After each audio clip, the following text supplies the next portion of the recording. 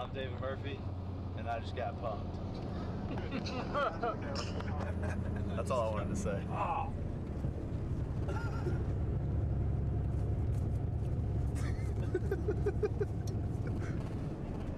How's it feel?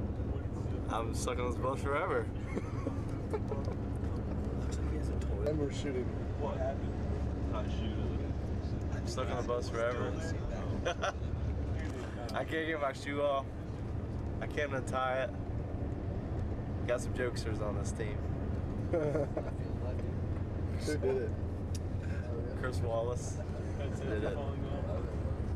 Bunch of jokesters, man. Can't even get some sleep on the bus without getting your shoe tied to the chair. It's ridiculous. Well, he got punked punking somebody else. Hey, Chris, you gotta say it. What's your name? I'm Chris Wallace, and I got punked. It pretty sucks getting punked when you're trying to punk. It pretty sucks.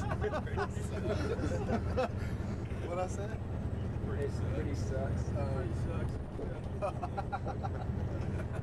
On our way through to San Francisco, we stopped at Stanford to get a quick lift in.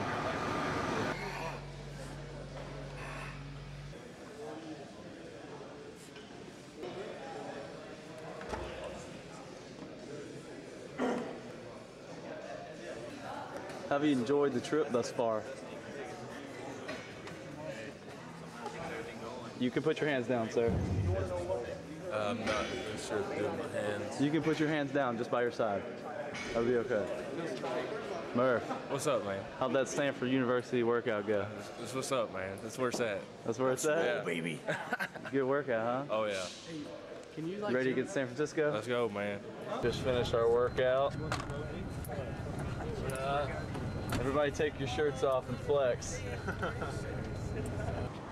It's Monday. We're hanging out in San Francisco getting some lunch right now. We've got practice tonight.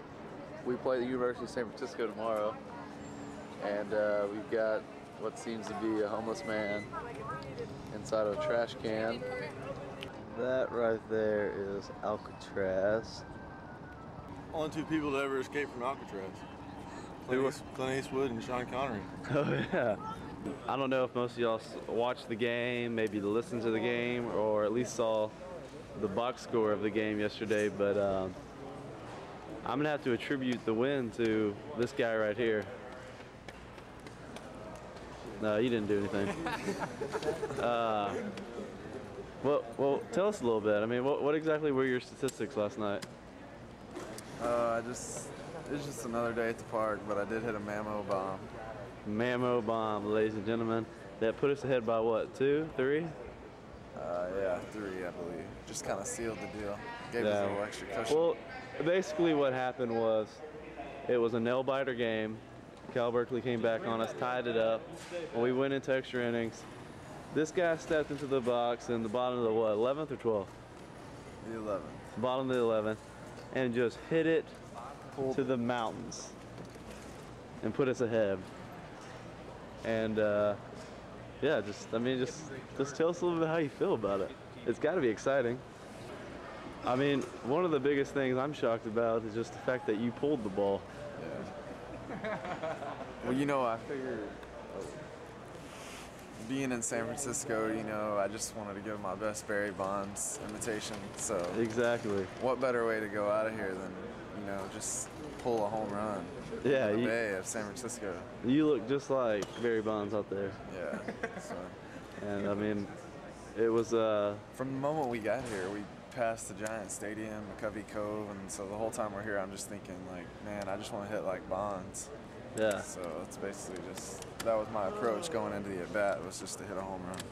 Yeah, well, you definitely showed us a little bit of that Bonds mentality. Hey, Bob. What's up? Welcome to Phoenix, baby. Yes. Oh, no. No, I'm now on next year. Love and life.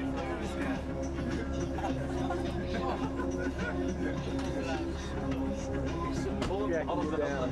It's been a pretty long day. Woke up this morning and worked out. Got on the plane, flew here. got to relax in the hotel for about an hour or so, 2 hours or so. And now we're off to practice. And we're just now pulling up to the campus of Arizona State. And we're pretty excited about the weekend.